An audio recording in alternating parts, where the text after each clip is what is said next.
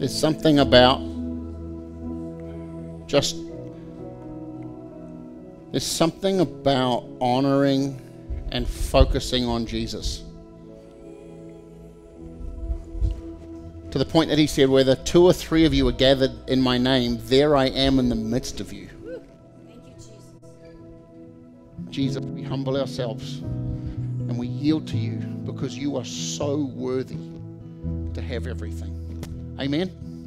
Amen. We're going to jump straight into the announcements. And we've got some awesome stuff tonight. Hey guys, it's Melissa here. Welcome to church. We're so excited you're here. Whether you're joining us in person or if you're online, make sure you leave a comment below. Here are some upcoming events. Join us May 17th, 24th, and 31st for our Wednesday night in-person services at 7 p.m. This is an amazing time for us to come together as a community, worship in God's presence, and receive an awesome word from our pastors. Then join us Sunday mornings at 10 a.m. PST for our Sunday service live stream. On Tuesday nights, join us for our worship night live stream at 7 p.m. PST on our YouTube channel. Do you have a sense of God's significance and calling over your life, but are not sure how to get from where you are today to a place of preparation and then into the positioning of your calling? I want to invite you to join me at Legacy Academy on June 22 through 24. Thursday and Friday will be evenings, so you can still have your job and go to work, and then Saturday the 24th will be a full day.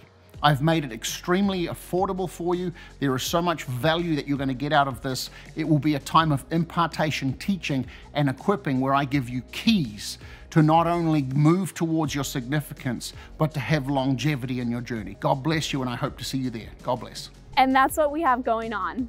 Make sure you follow us on Facebook, Instagram, TikTok, and YouTube so you can stay up to date. And from all of us here at Dwelling Place, welcome home.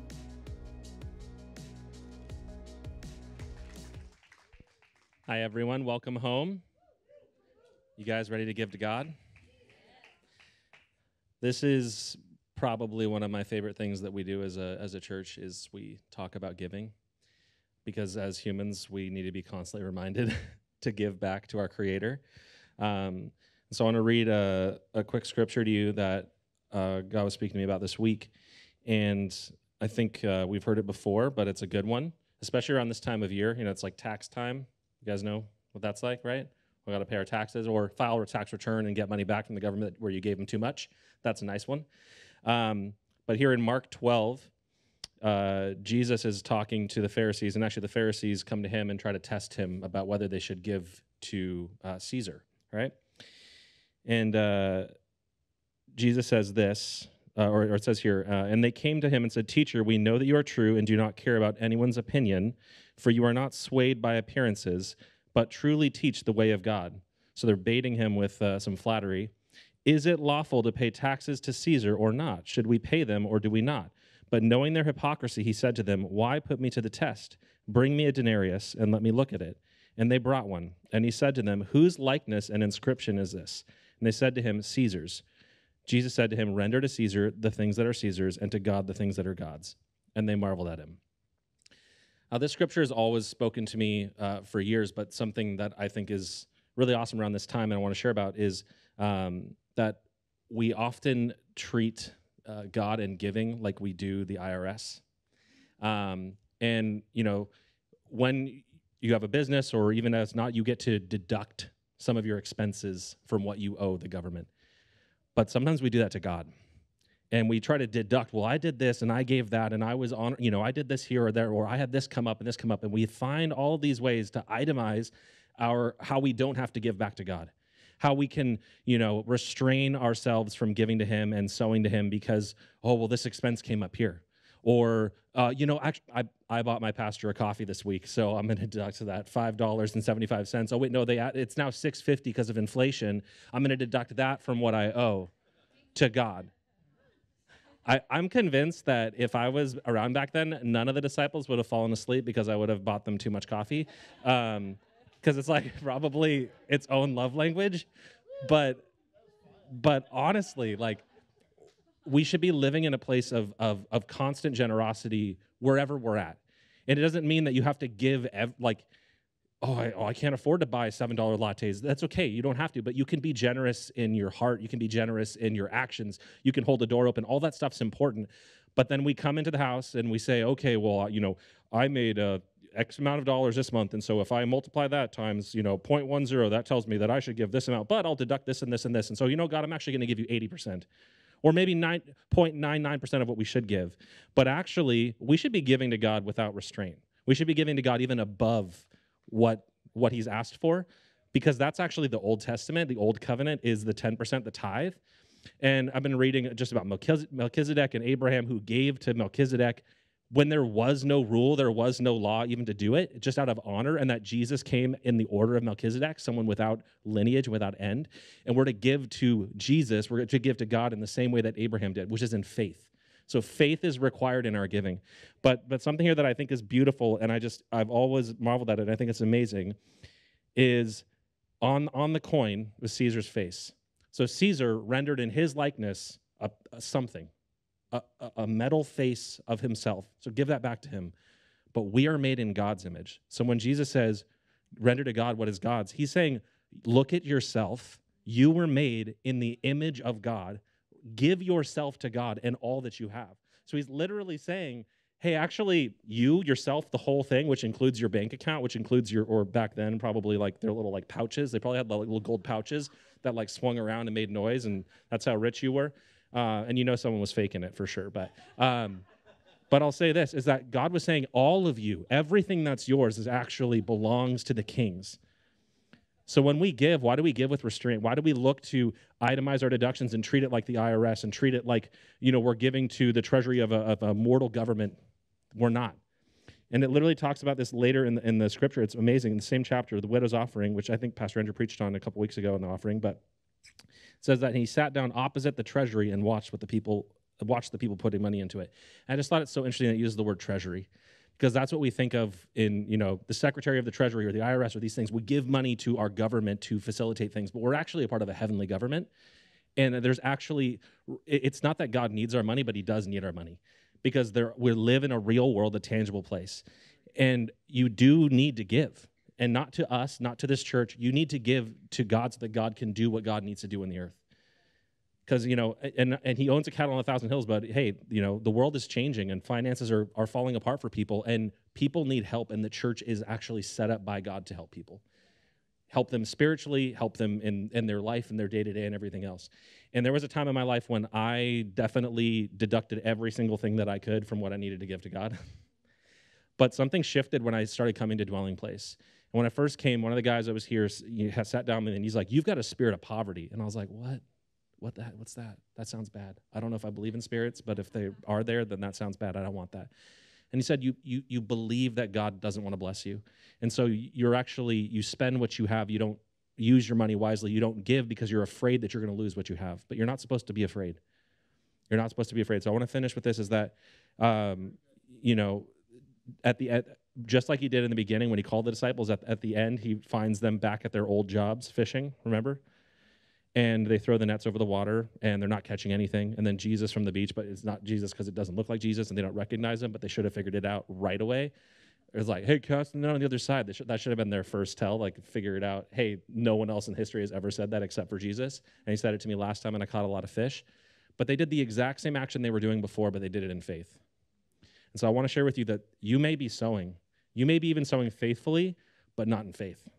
You may be obedient in your giving, but not actually believing in your giving. And so tonight we're going to believe in our giving. How does that sound? Okay? All right, so if you want to give, you can give online. If you do need an envelope, I think there's a couple people that like to do that. Jabo will bring you an envelope. But you can give online. The information's on the screen or text. But we're going to sow in faith for this next season of what God's doing in this community, in this church, in this territory, and in this nation. Does that sound good? All right, so grab your phones if you gave online or if you gave before. And let me just say this too. If you already gave and you feel like you didn't give in obedience or in faith, give just a little more, something. Just something in faith. It can be a mustard seed. It doesn't have to be a lot, but in faith that God can turn your life around. He can change your situation. He can change your circumstances. He can cancel that debt. He can pay that bill. He can, reduce whatever this is. He can get you a better tax refund. He can do it. God can do it, okay? So let's just pray. Jesus, we just honor you right now, and we give you right now what's inscribed on us, which is you. We give you ourselves, and we give you everything that we have. We trust you with this, and we ask right now that you would bless our giving as we give it to you. We ask that you would honor our giving, that you would honor our seeds, and that you would water the seeds that we've sown before, that you wouldn't forget about them. We remind you of those, and we say, no, we want some more. We need some more seed in the ground. So we trust you, Jesus, with our tithes and our offerings. We trust you, Father, and we thank you that you are raining down on us, that you send rain across the land to provide for us, and we ask that you would rebuke the devourer over us in Jesus' name, that you would rebuke every single thing that would try to take from us, steal from us, and that you would help us to reap a hundredfold in a season of famine. When the world is crumbling, we don't have to crumble because we're in faith and we believe in Jesus' name. Amen. All right. Awesome. Pastor Andrew? Okay, so before we go any further, I understand it's Wednesday night and this weekend is Mother's Day. We want to honor mothers because it's Mother's Day this weekend, and obviously we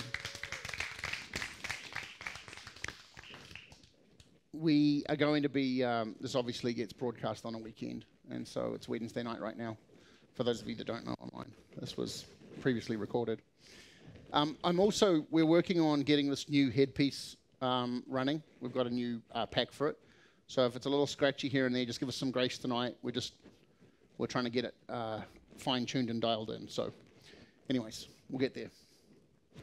Mothers, the backbone of the house, the nurturer of the family, the delicate touch to a pretty difficult world at times that brings security and nurture and love and fostering.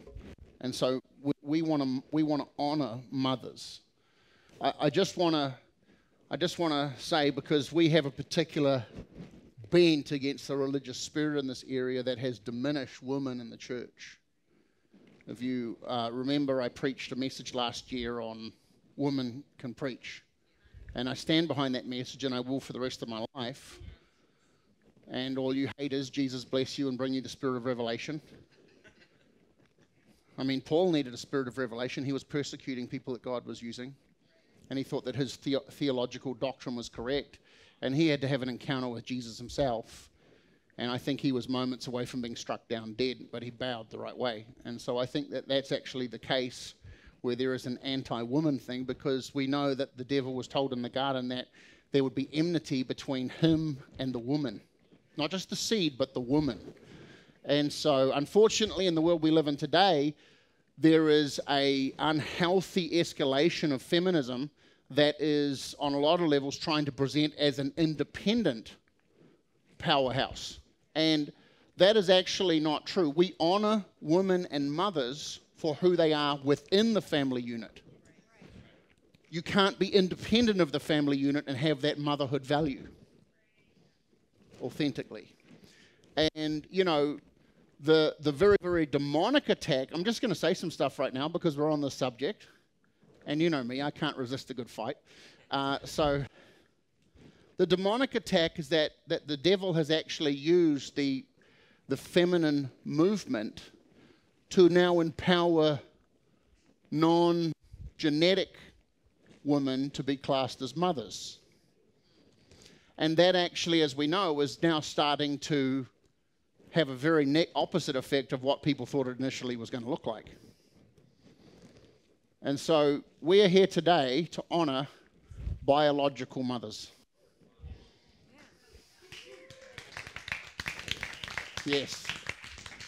Because, well, I'll just leave it at that, shall I? Before we have to edit it. But look, I just want to say this, that the Word of God, when he was brought into the world, required the womb of a willing woman to become a mother. And Mary, although we do not worship her,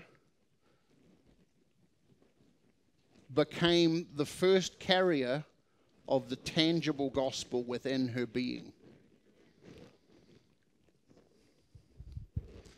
Now we all get to, male and female, get to carry that gospel within us.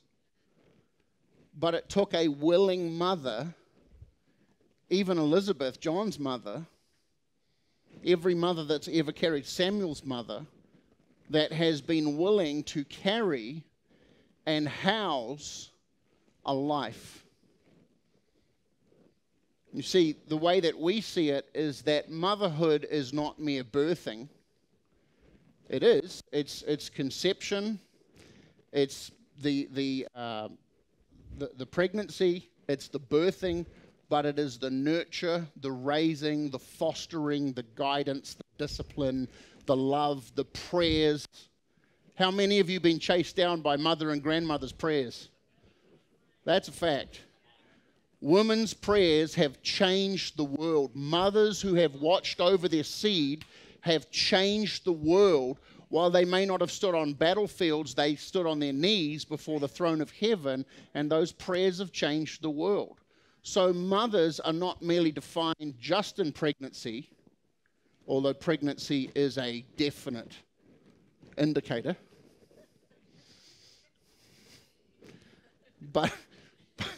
But motherhood is not merely defined exclusively in pregnancy, but in the life's task of guiding their sons and daughters to a path that would please God.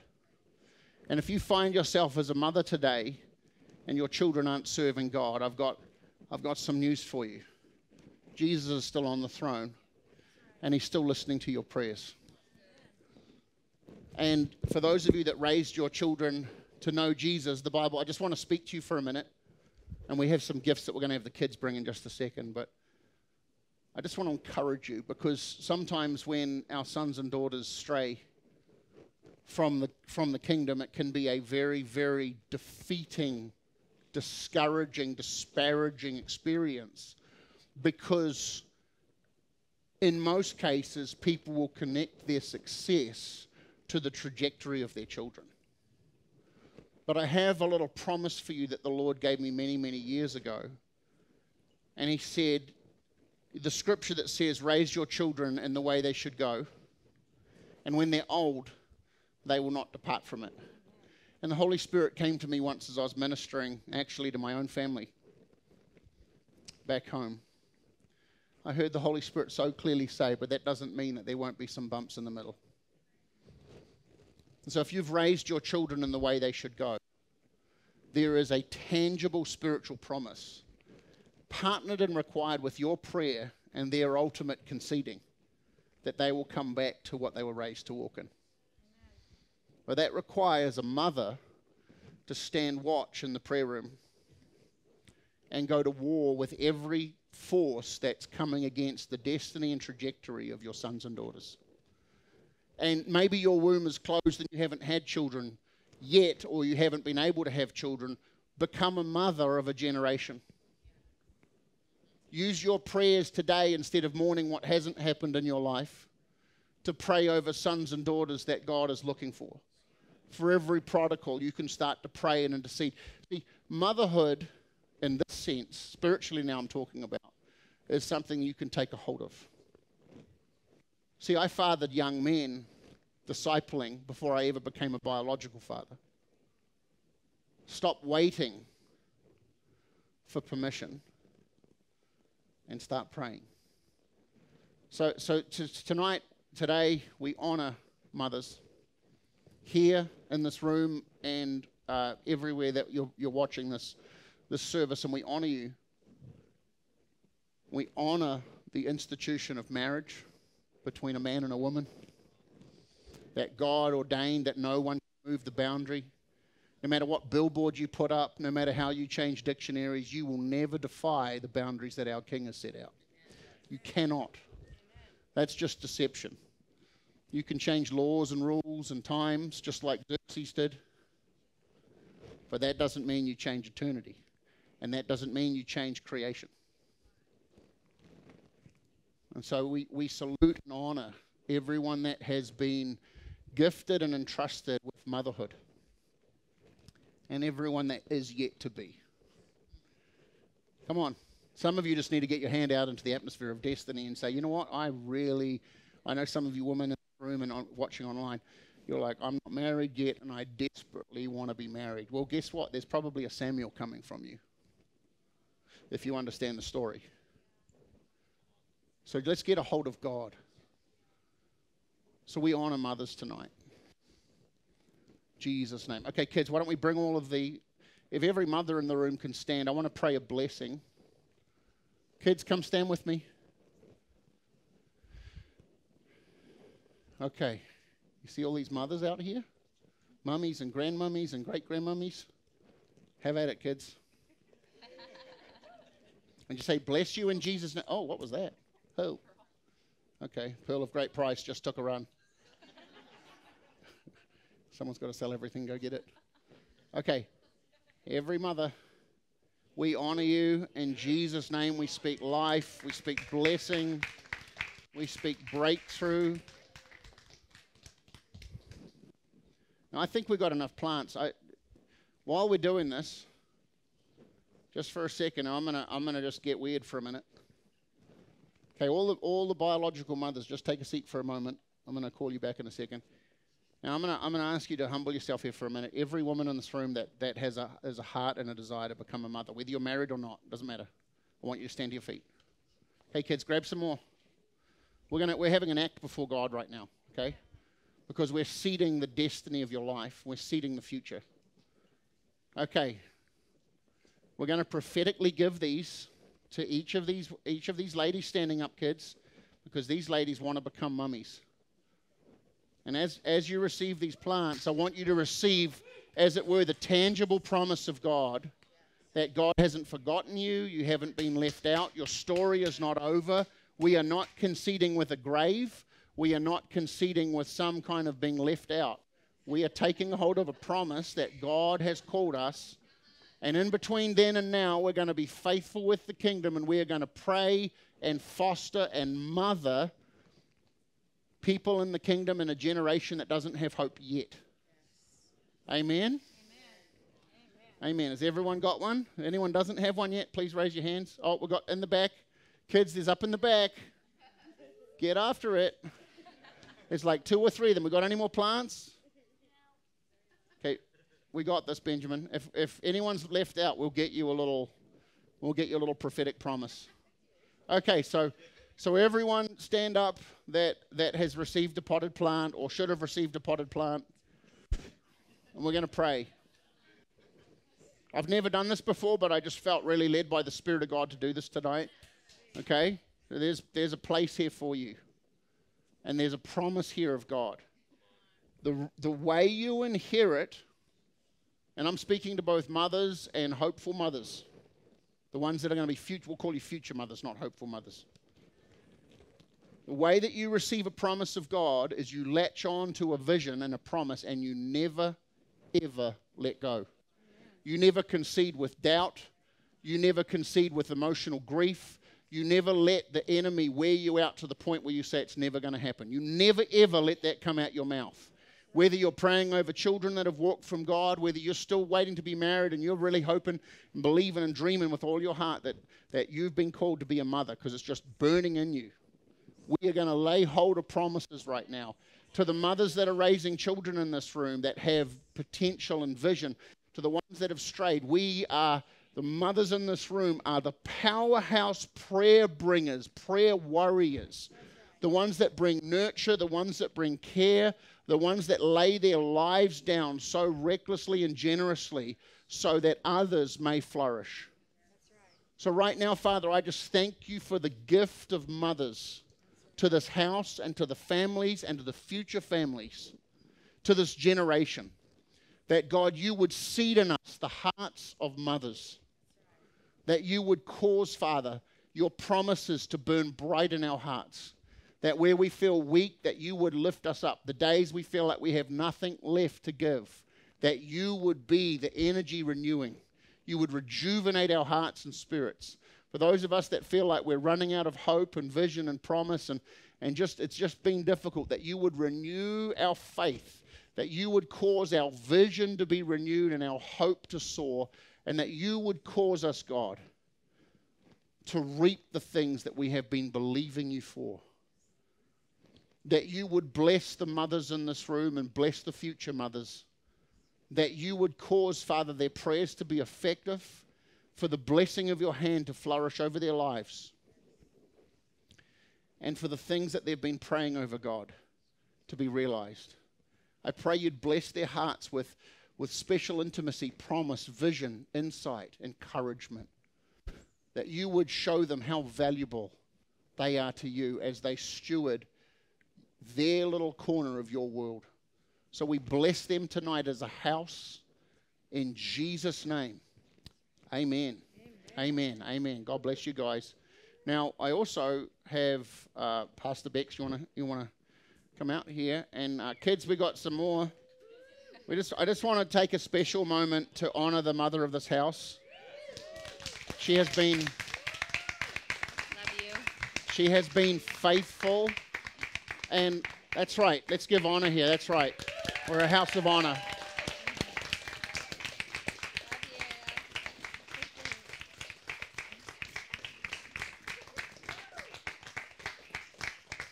Good job, kids. You can bring those flowers out. I just want to. The thing is that a lot of the times it's very much like a biological mother. Good job, kids. Wow. Chocolates and flowers and cards. Good job. We love you and we're so grateful for you. The thing is that, you know, Pastor Bex is a mother herself, homeschooling and raising 3 children, and sometimes people can't get to her and they get upset with that, but you don't realize just how much work goes into her life behind the scenes. She's trying to write an album to worship the Lord right now. But the commitment that this young lady has had behind the scenes, the sacrifice she's had, a lot of the times that's the part that most people don't see. And so we just take a moment to honor you, and we just speak the blessing of heaven over you, that God would honor your heart, that he would nurture you, that he would satisfy you with the things and the desires of your heart as you have put him first and you've honored his house. We bless you, and we are grateful to heaven for the gift of Pastor Bex over our lives in this house. In Jesus' name, amen. Love ya. Love ya.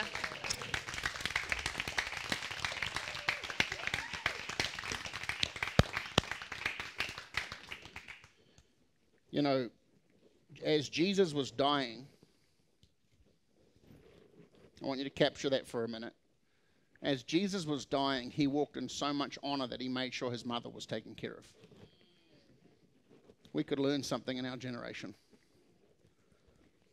Okay, we good?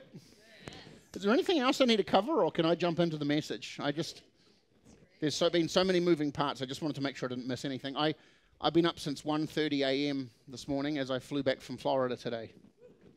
So, help me, Jesus. Okay. You guys good? The message I'm going to speak and share with you tonight is called Looking to Jesus. Looking to Jesus.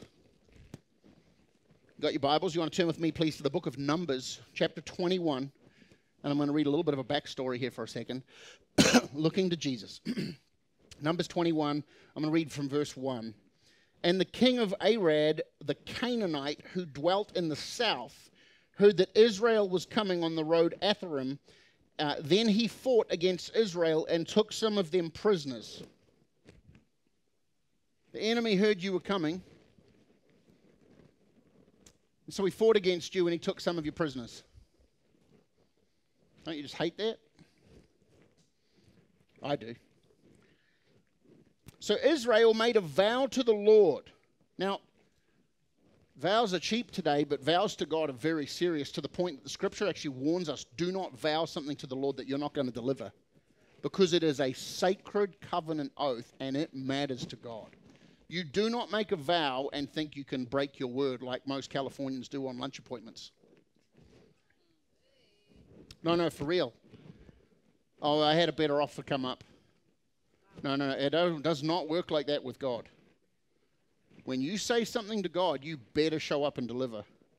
Like that's for me personally, I've learned better than to do that. So I'm just helping anyone. If you think that's not a thing, it's a thing. It did not die when the Old Testament was finished writing. It is very much alive today. Okay. Woo! That one dropped like a lead bomb. You probably could call me the lead bomb apostle. I mean, at this point, lead balloon, whatever. Okay. They made a vow to the Lord and said, if you will indeed deliver this people into my hand, then I will utterly destroy their cities. This is Israel speaking to God. And the Lord listened to the voice of Israel and delivered up the Canaanites, and they utterly destroyed them and their cities. They made good on their promise. So the name of that place was called Hormah. I don't like that name. But anyways. So that's the backstory. Now, the reason I'm reading a little bit of the backstory here is it's really interesting to study the yo-yo relationship that Israel had with God. Yo-yo relationship. Do you know that most people mess up right after God's delivered them and done something really great? Most people mess up when God has brought breakthrough because they just sit back and go, you know what? Things are pretty good right now. They let their guard down and they start doing things that they should have never done. So let's keep reading. Verse 4. Then they journeyed to the Mount Hor by the way of the Red Sea. That's a dead giveaway right there. To go around the land of Edom. And the soul of the people became very discouraged on the way. Now that's interesting because now you've got to go to this difficult journey after God's just had massive breakthrough in your life. You're progressing into what God's told you to walk in, but the enemy has showed up and he started to deplete your forces. You made a vow with God. God came through. You got breakthrough. And what happens next? You carry on your journey and you start getting discouraged. How does that happen? It happens when we forget what God has already done. And we assess our success by our present moment, comfort, progress, whatever. Well, it hasn't happened yet, so God hasn't been good to me. And the devil's like, yeah, you know what? I feel that too. Let's trauma bond. Oh, jeez. Okay, you with me? Okay. So they got discouraged on the way, and the people spoke. Listen to this. This is really important. The people spoke against God and against Moses. This is classic human beings right here. God was good to us, but now it's difficult. Let's blame someone. I know. We'll blame leadership. This is human nature. This is not dwelling place. This is human nature. Let's blame someone. It was this woman you gave me, God. It was this snake, God. It just goes right back to the beginning. No, it wasn't just the woman's fault. It was the woman you gave me. It's your fault, God. You gave me this woman. Hello? Is someone tracking right now? So we blame leadership and God. Hello? See, this right here is the behavior that war. I've thought about this a lot because you see this whole thing, Charlton Heston, the 10 Commandments. I remember growing up watching that reel to reel when I was a kid. It's like Charlton Heston standing there in his little red tunic. And he's got his rocks. He says, if you will not live by the law, you will die by the law. And he throws it down. There's an earthquake and people start dying. And you know what I'm talking about. And you just see it's like, dude, this guy's just angry. And then everyone's ticked off and is like, well, you brought us here to die. We can't even drink. We're all about to die. And God's like, just speak to the rock. And he's like, smashes it with his rod a couple of times. And God's like, now, Moses,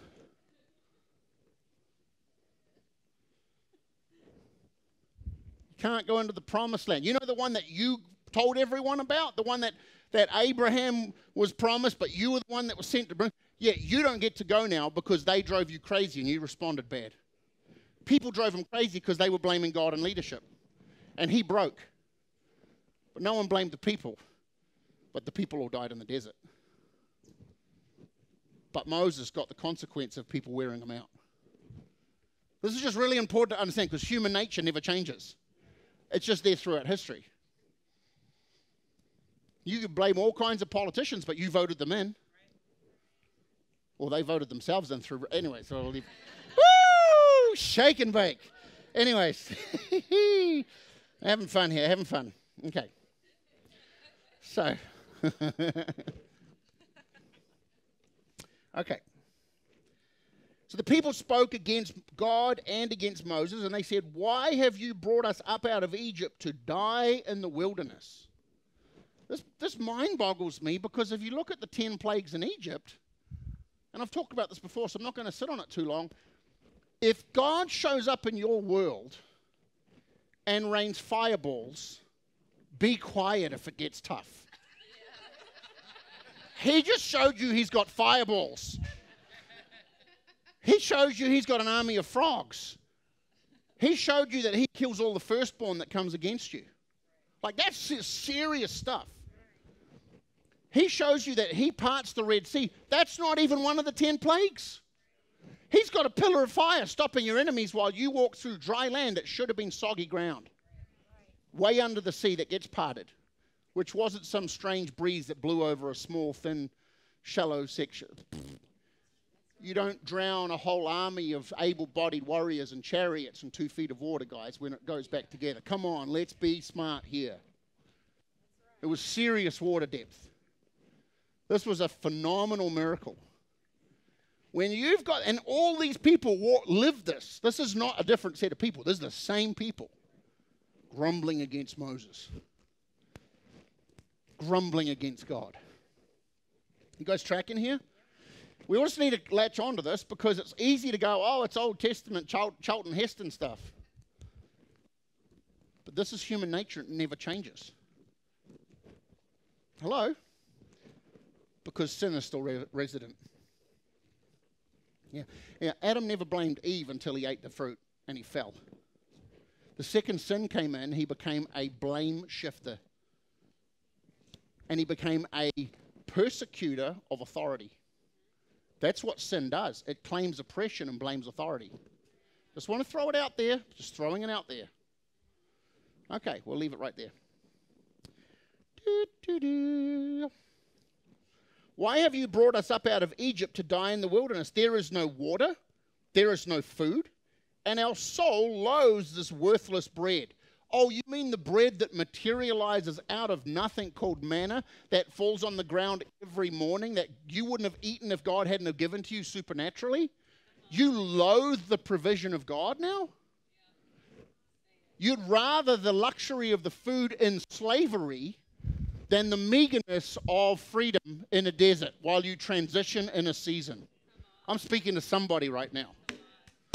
Woo! You want luxury in chains. You want comfort while you're ruled, not some cost while you transition. Oh man, speaking to somebody. Okay.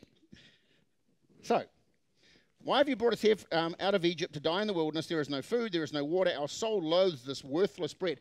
Not only do we say we don't like it, we say this is garbage. This is worthless.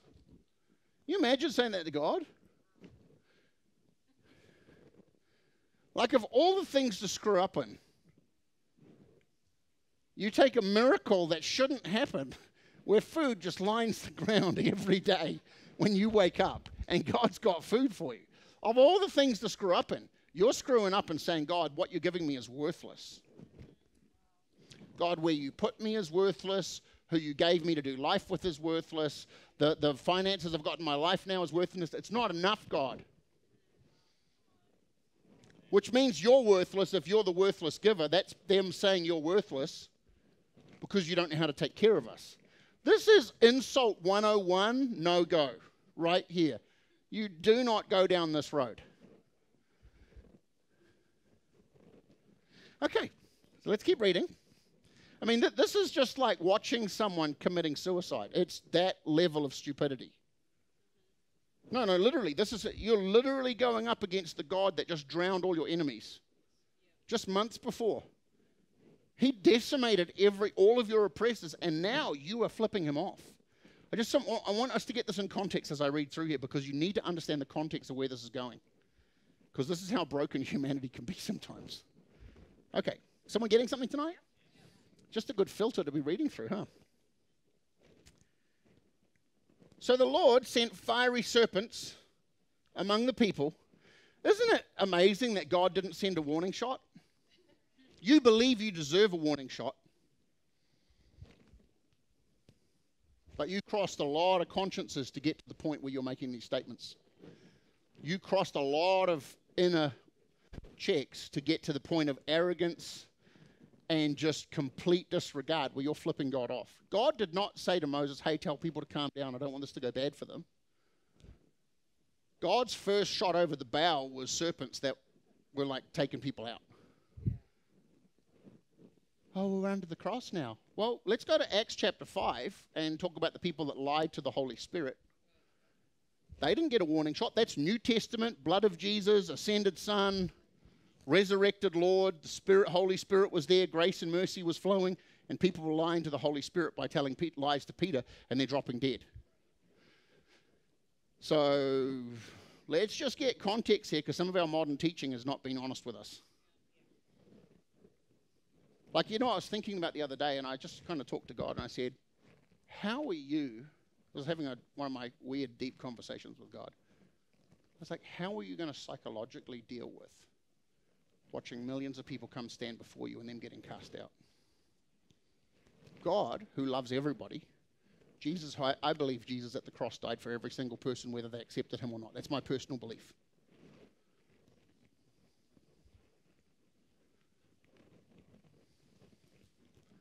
He is going to look at most of his creation and say, depart from me. And the brutality of that moment is going to be severe. Don't you tell me that you got God profiled as a little lamb. That is for me personally, it's a very sobering moment. To stop and think about that. Just put myself in his place where I'm seeing through his eyes for just a moment, and I'm seeing people that I loved, that I created, that came and stood before me. Depart from me. That is the same Jesus that you worship.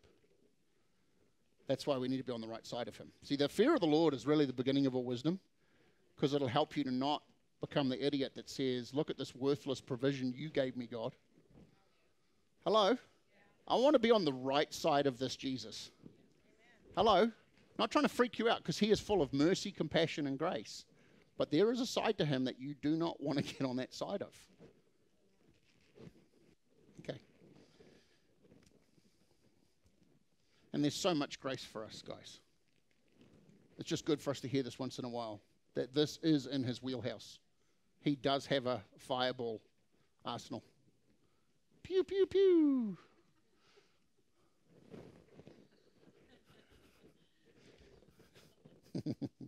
Okay, so the Lord sent fiery serpents among the people, and they bit the people, and many of the people of Israel died. That's the response. You complain, you die. You don't like the soup? Check out the reptiles. Second course.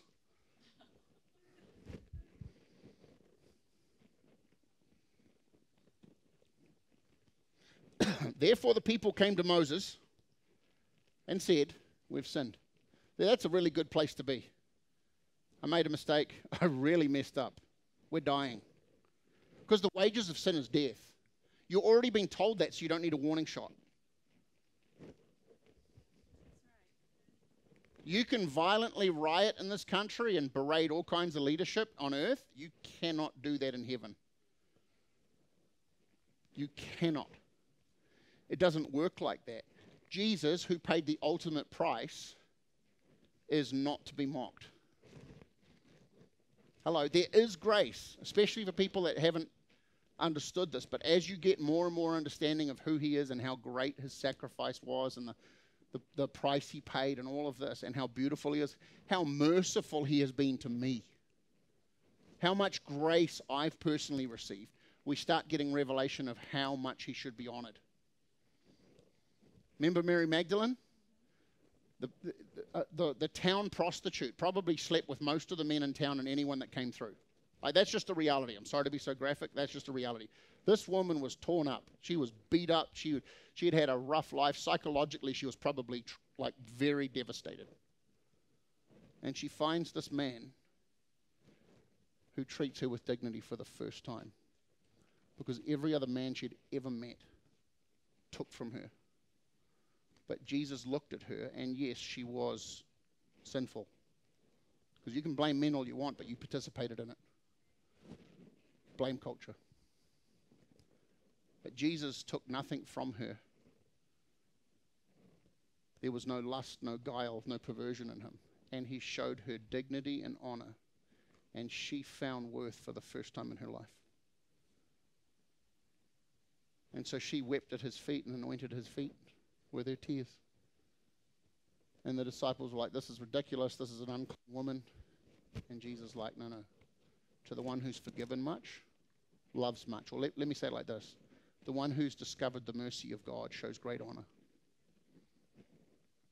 Protects his name, honors his name, reverences him, finds out what pleases him and does it, finds out what displeases him and runs far from it. Hello. I'm trying to get us to get some perspective, because sometimes when we read Old Testament, it's hard to bring it and amplify it into our personal lives today. But I need to do that so we can understand. I need to keep moving here. Someone catching something tonight? So the people did the first thing right in a while. They said, we've sinned, and we've spoken against... sorry, I just lost my place.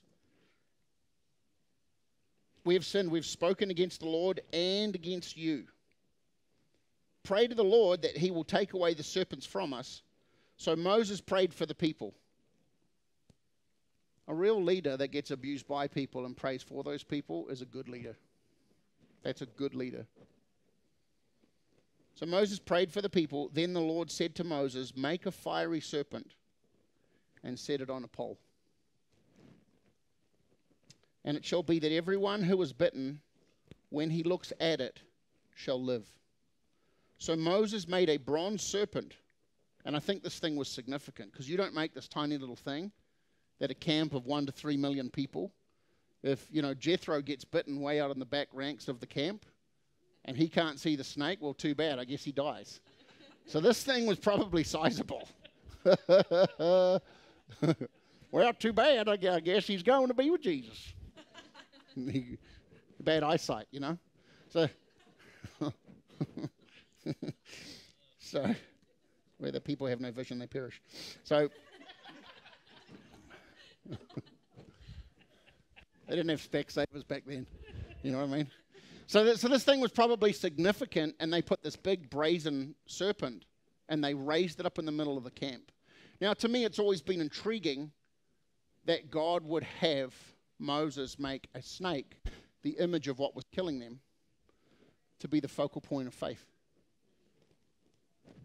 But when they looked to this thing out of a place of obedience, healing was made available. They lifted up a serpent who was catch this guys, who was the image of the consequence of their sin. The snakes were the consequence of their sin. The serpent was the image of the consequence of their sin. And when they looked at it, believing God, not ritualistically, they were healed. And healing for them meant they didn't die.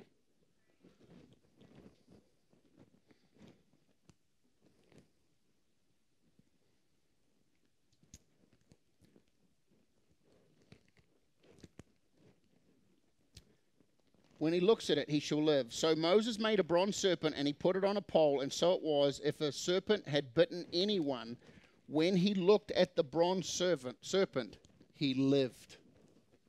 He lived. So there was this image, a type and model in the desert. The part that blows me away is you can see, not just through this desert period, but through even the kings of Israel. You see this honoring of God, and then abundance comes, and then straying of God, and then usually when a nation strays from God, God allows its arch enemies to rise up in a righteous state and devastate and enslave that nation. Historically, biblically, you can find this is true. And that's why we need to pray over this nation, because we're in a qualifying round right now. And that's not pleasant truth, but that's truth. I wish I could just be happy clappy, but the reality is God has been very good to this nation. And in the abundance of comfort, we've strayed. Prosperity and comfort have been a poison to us. Okay, so we good? We're going to pray for America. Okay. Come with me to 1 John chapter 1, verse 29. This is now John the Baptist. He's baptizing people. The Pharisees had asked him the day before, "Are you the one promised?" And he said, "No."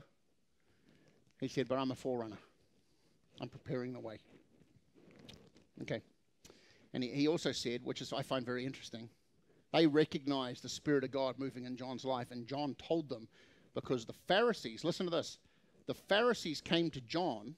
Check this out. This is how dumb sin is. The Pharisees, honestly, sin is, it makes people, I need to be politically correct here. Sin makes people very stupid. It dulls people down. The Pharisees came to John the Baptist just before this segment that I'm reading and said, "Are you the Christ? Are you the promised Messiah?" And he said, "No, I am the one preparing the way. But the one who you seek is standing among you now."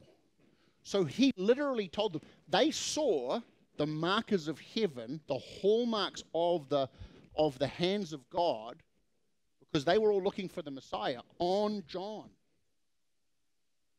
Enough where they came to him and said, "Are you he?" And John said, "No, but the one that you're looking for is here now." Never came to Jesus and said, "Are you the Christ, the Messiah?" They only came when, the only time that was asked is when Caiaphas was saying, "Are you the Christ?" As you say, and he tore his robe. That's how dumb sin is. Is my microphone still working?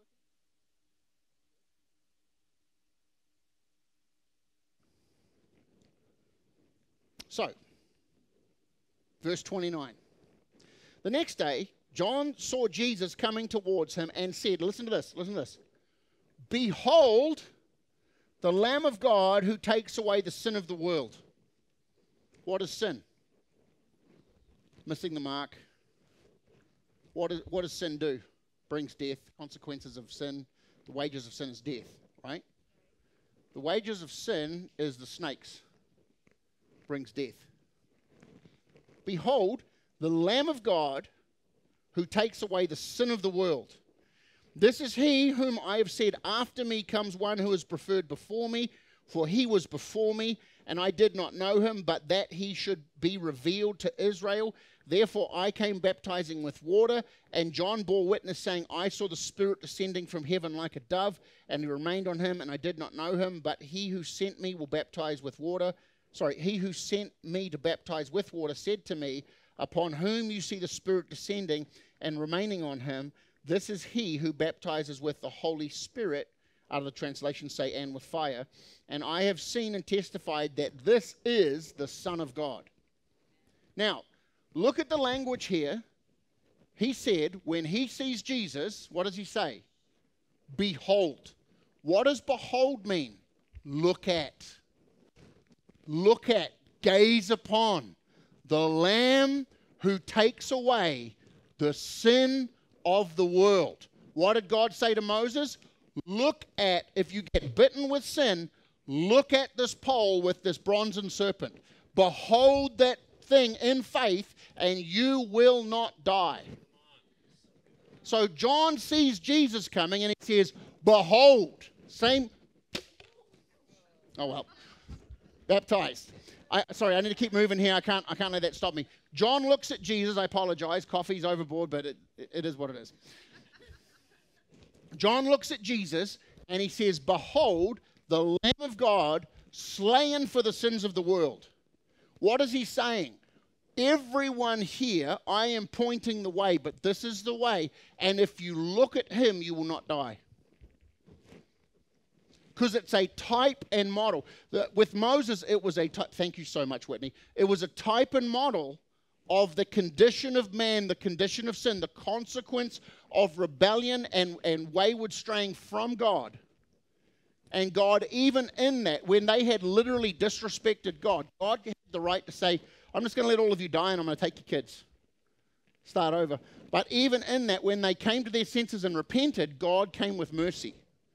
So can I just say this? As long as you're willing to come to your senses, you'll find the mercy of God. It doesn't matter how messed up you become. If you will come to your senses, you will find the mercy of God. But that requires humbling yourself. Hello. Someone catching this right now? Okay. Remember when, I'm gonna try and move through this. Remember Peter, when he walked on water, what was he doing? Looking at Jesus. When he looked at Jesus, his world rose above his circumstances. When he looked at Jesus, behold the Lamb of God. Look at the Lamb of God. Focus on. Not focusing on my conditions. We know that when he focused on his sin, it all came apart. Not his sin, sorry. When he focused on the waves and the circumstances, and he respected that more than Jesus, he fell into his circumstances. Excuse me. I've been in too much air conditioning the last week. But when he looked at Jesus, he was above. So there's something about having a perspective of looking at Jesus rather than visiting him from time to time. And there's also some good lessons on not letting God take you into a moment of breakthrough and success and then discarding him and ending up with snakes biting you. And blaming leaders and God and all the things that we do when we just let our old nature go wild. Hello.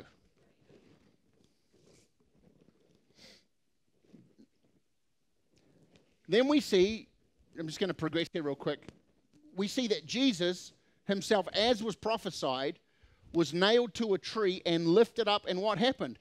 Everyone looked at him while he hung there. Behold, the Lamb of God, who takes away the sin of the world. What happened? Blood and water flowed. Redemption. See, this whole story is about someone being lifted up on a tree. But it's not enough for him to be lifted up on a tree if I'm not fixated on him. Because just because it's lifted up doesn't mean that everyone gets redeemed. It's he who focuses on the Lamb of God. Okay, we good? You tracking? If I could just say this, a lot of times in our lives, and we really try and encourage around this because we do speak very apostolically here, it's very motivational, it's very let's go, it's mobilization, that sometimes you can grab a hold of that and you can implement it with a militant striving. And then we end up burning out trying to be something. But, we're not speaking from a place of let's go strive. We're speaking from a place of, no, let's go do this out of a place of looking at. So I don't strive to look like I'm doing well. I look at Jesus and I live out of a response of constantly, daily looking at Jesus, listening to Jesus. See, from that place I can live fierce and tenaciously and intensely.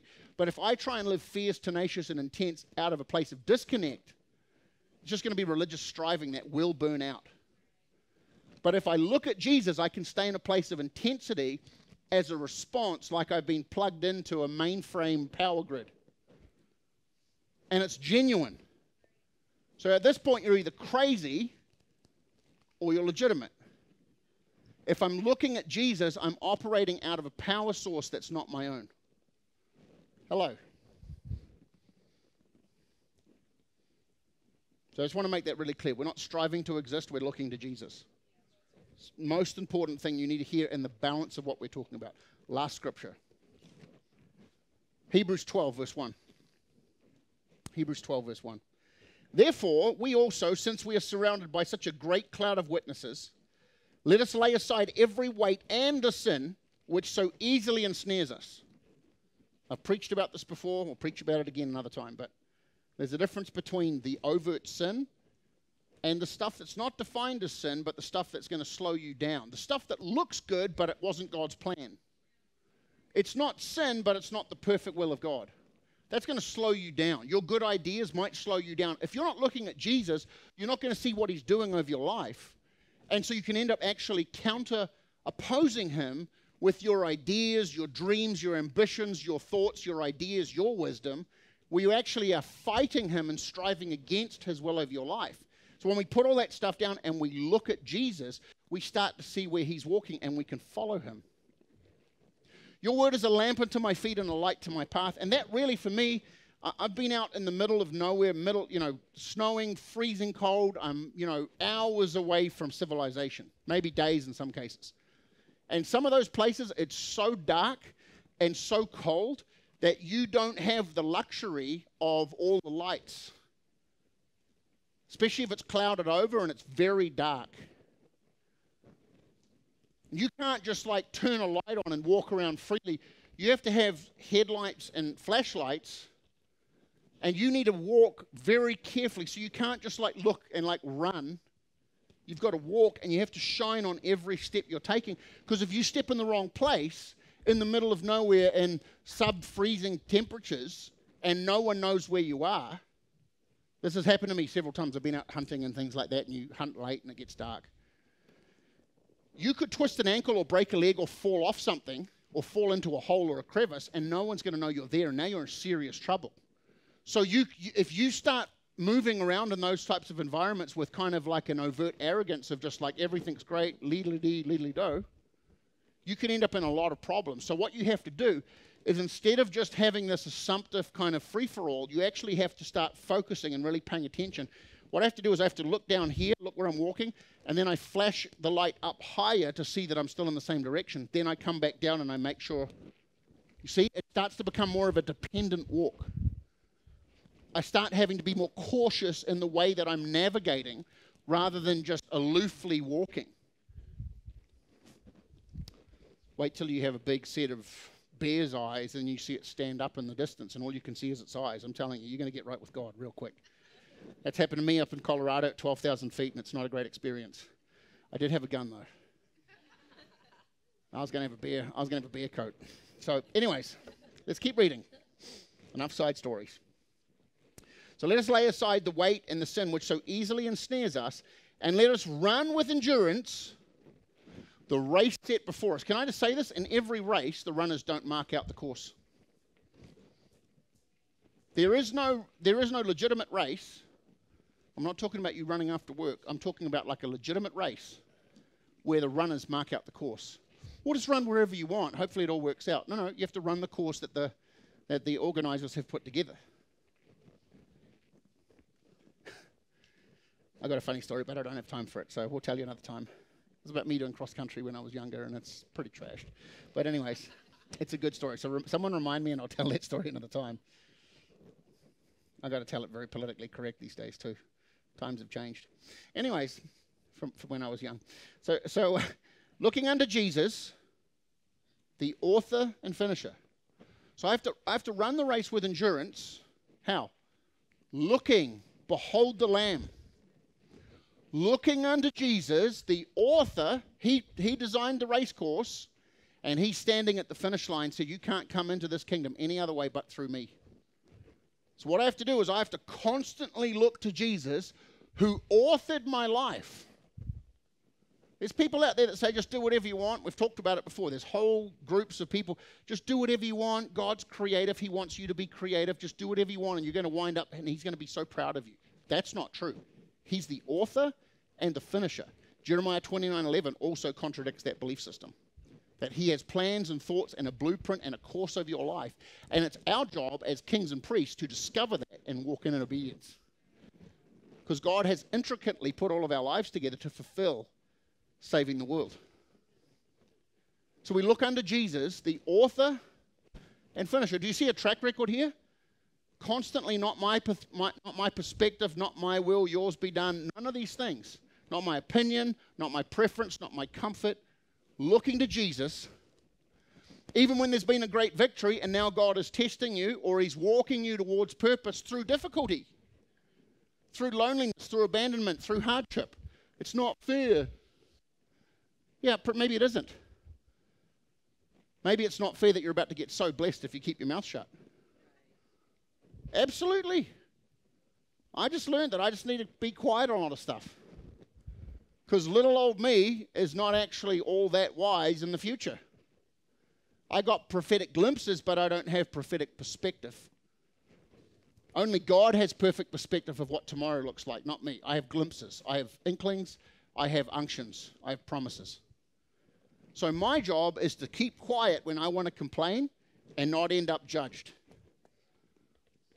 Not end up killing my seed. Hello. That's like giving. Giving's the same. When we give, we have a victory one moment. Next thing you know, well, I can't pay my bills now. Be quiet. Be quiet. Please be quiet, because you're about to destroy the breakthrough that you were just sowing for. That's the time to be quiet. Because our grumbling, and you can read it, the children of Israel constantly angered God because they grumbled against him. Hello. So looking unto Jesus. Anyone who looks upon that brazen serpent will be healed. Behold the Lamb who takes away the sin of the world. He's the sin eater. He's the healer. He's the deliverer. He's the author of your life. And he will finish it and crown you with glory. Crown you with blessing. Crown you with inheritance. Crown you with eternity. Crown you with sonship. Crown you with purpose, fulfillment. And honestly, crown you with identity. So we cast off all these other things. Let's just stand to our feet. I hope this has been an encouragement to you. I really felt like God wanted me to share this topic tonight.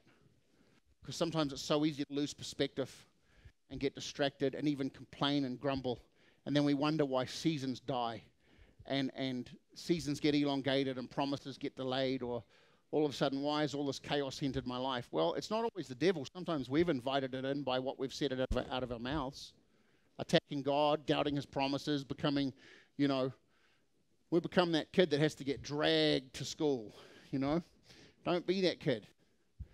There's just some things that God's going to ask you to do that aren't easy. There's some tasks that just are monotonous and painful. Find joy in being obedient.